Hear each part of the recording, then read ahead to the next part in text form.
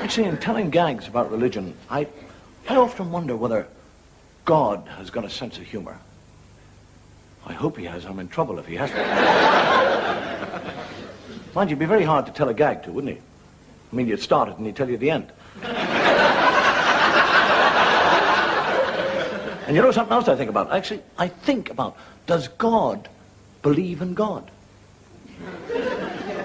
I mean, I believe in God, but who does he believe in? And if he doesn't believe in anybody, he's an atheist. And if he's an atheist, he'll never get to heaven. Because old Nick believes in God, and look what happened to him.